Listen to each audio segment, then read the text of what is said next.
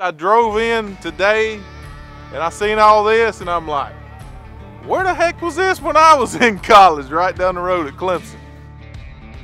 Today, college fishing has grown into a platform supporting thousands of college anglers representing hundreds of colleges and universities all across the country.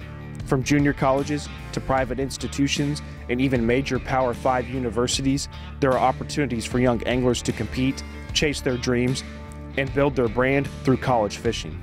College fishing has evolved from, a few schools to several hundred that have legitimate programs. There are now college coaches.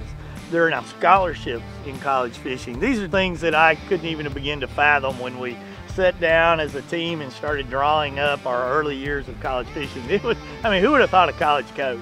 And these guys recruit young high school anglers to come in and go fish.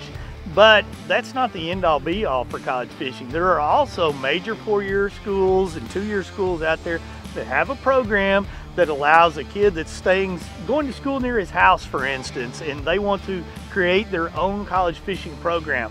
They can learn how to do it. We've got resources on our website that they can go build this college program, and it allows these kids to be able to fish at any college, anywhere in the United States, and get out and compete on all the major platforms.